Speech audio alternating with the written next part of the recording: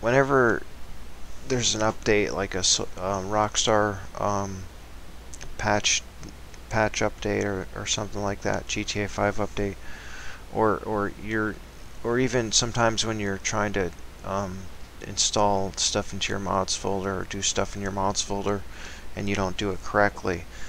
Well, what happens is either after the updates or after you don't do something correctly in your mods folder, oftentimes the game won't start, it won't work.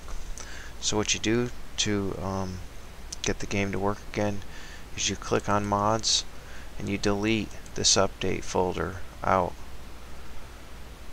So then you'll have just an empty mods folder. And then, for example, if it's a new patch update that Rockstar just had, your new update folder here will have that new patch in it. So that's important for that as well, for example.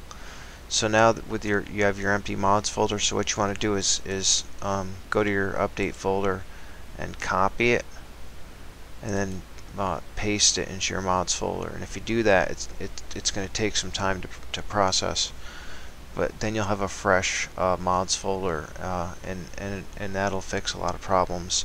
The only thing is you'll have to reinstall any of the stuff that you had installed into your mods folder. But at least your game will be back up and going again.